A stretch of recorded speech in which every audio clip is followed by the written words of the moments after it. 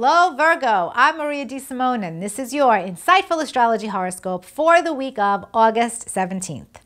Virgo, this week Saturn is making his presence known in your life. He's touring your third house of communication for his final weeks. Really, in another month he's gone, moving on, and not going to bother your third house anymore. But he's there now. And on Friday he will square off with the Sun, now in your hidden 12th house. So what does this mean?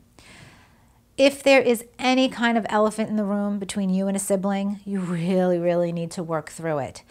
It could be a lot of pressure now in this relationship, and a lot of it could be hidden wounds, hidden feelings that you're not expressing. And it will be the time to kind of realistically get this out. It would be wonderful if you go to a family counseling session if you and a sibling are having a real tough time. This is also a time where you have to be honest about communication because you're sensitive and insecure about your ideas and expressing them. And instead of allowing that to take over you, recognize that Saturn just wants you to focus and concentrate and master the execution of your ideas.